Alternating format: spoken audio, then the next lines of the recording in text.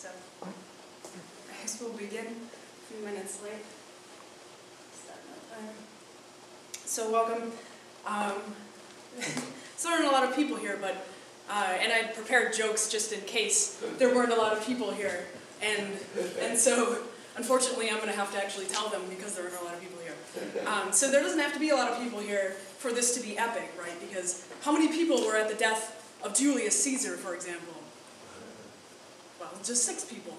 And Archimedes, he was all by himself in the bathtub when he made his epic discovery. So just because there aren't a lot of people here doesn't mean that this isn't, hopefully won't be great. Welcome, and thank you for coming. My name is Amanda Maxham. I'm a graduate student here, and I'll talk to you about chaos in the solar system. That looks really oblate. A little more spherical there. So this image was taken by the Apollo 17 crew. And it's one of the very first images that we have of the Earth as a whole as seen from space. The first images were taken, I think, in the 50s, and this one wasn't taken until 1972. And it has become an icon of the 20th century as an image. And I'm standing on the Earth now, and I know in my head that we're moving, but I can't feel that motion. It's not like I'm on a carnival ride and I can feel the Earth moving up and down or something like that. But there are many clues and many things that I can observe on a daily basis that indicate to me that the Earth is indeed in motion. So some of those daily or regular cycles that I can observe. One is the sunrise and the sunset. So each day the sun rises in the east and sets in the west. Maybe I'm stuck in my office and so I don't actually get a chance to observe that every day, but I've seen enough during my lifetime to know that that's indeed the case. What else? Well, the stars move. If I'm lucky enough to be outside at night, I might be able to see something like this. So here's a time-lapse photo of the stars moving through the sky at night. And you can see this, the center point here. I'll try to turn the lights down so you can see the photos better.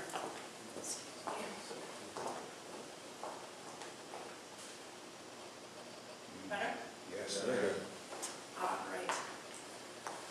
Okay, so you can see the stars rotating about that center point. And that center point is where Polaris is, or the North Star.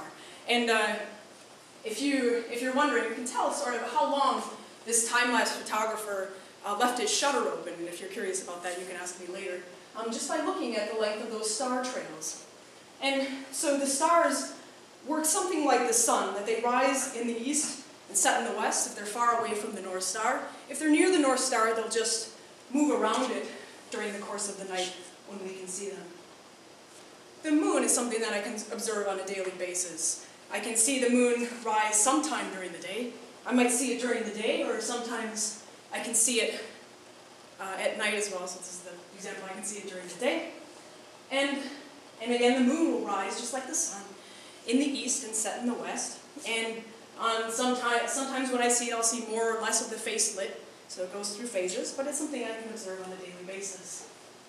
Something else I can observe during most days, or at least one planet up in the sky at night. So here you can see some planets, well, you can barely see them, but they're these bright, they look like stars actually. And it's hard to tell the difference between a planet and a star just by looking, but one thing that you can do is if you stare at a planet for a long time, if it doesn't twinkle, it's a good indication that it's a planet rather than a star. And planets seem to line up nicely in the sky all along the same line, and that line in the sky is called an ecliptic, and that's something that I can observe. If I was a careful observer, I could see that the planets don't quite move with the background stars, that they seem to wander, and in fact that's where the word planet, that's where the word comes from, is that they're wanderers, that they move with respect to the background stars. And I might be able to observe that. Now, I said these cycles were regular, but they might also change on a seasonal basis. So for example, the length of the day changes. Here we are in Las Vegas, and it's at a latitude of about 36 degrees north. And so here's a plot of the length of the day versus the month of the year, and you can see that the length of the day will change. And in fact, if you're on the equator, it's always 12 hours long, but if you move so more towards the north, like in Las Vegas, then the day will become longer and shorter during the course of the year. Furthermore, the position of the sun changes. So I said before that the sun rises in the east and sets in the west. Well, and that was what Romeo's argument was to Juliet, right? But that's not entirely the case. The sun only rises in the east and sets in the west on certain days of the year. In fact, only 2 days, and those days are the equinoxes. Otherwise, the position of the sun when it rises along the horizon is different. So this photo somebody took of the sun. They took a photo of the sun every day at the same time. Well, maybe not quite every day. There aren't 365 little suns there, but maybe every 10 days or so they took a photo of the sun, and it traces out this really interesting pattern in the sky. That pattern is called an analemma, just for your information, and its shape changes slightly depending upon where your latitude is. Well, the stars, the movement of the stars can change on a seasonal basis as well. So this is a nice photo. This was on Astronomy Picture of the Day yesterday, and it shows a nice frosty leaf in the foreground with the constellation Orion. You can see the bright red star of Betelgeuse up in his shoulder there. And Orion always indicated to me that winter was coming. I grew up in Wisconsin, and so if you saw Orion up in the sky, you knew it was going to be cold out, and best to bundle up. The moon sort of has its own periodicity to it. So the moon phases occur. It takes about 1 month to go through the entire, all of the phases. So it goes from crescent, and when the light of the moon or the face of the moon grows, that's called waxing, to full moon, and then back to crescent when the moon is waning. And the moon phases are correlated with when the moon rises and sets. So I know, for example, that a full moon will always rise at dusk and set at dawn, whereas a first quarter moon will always rise at noon and set at midnight. And that's interesting. This is kind of neat. If someone here has taken a picture of the moon each night or day when it was visible, and you can see that the moon, its face changes or librates through the course of one lunation. It seems to move a little bit closer and nod and wiggle as it goes around. So all these things I can observe. And going back to the planets then, if I look at the planet and and observe it every night, I'll notice in general that it moves eastward with respect to the background stars. And again, that's why they call planets wanderers.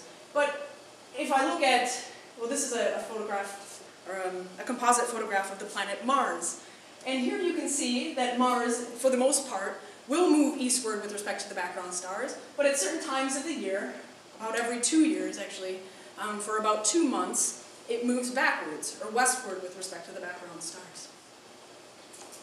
And all of these motions are caused by the fact that we're on a planet that moves, and that may be combined with the fact that the other planets in the solar system move. So what about Earth's motion? What type of motions does it have? Well, the Earth rotates, right? So it rotates, if you're looking from the North Pole, it rotates counterclockwise, as seen from the North Pole, and it takes 24 hours for it to go around once, thus explaining the fact that everything, including the sun and everything else, rises once per day in the east and sets once per day in the west.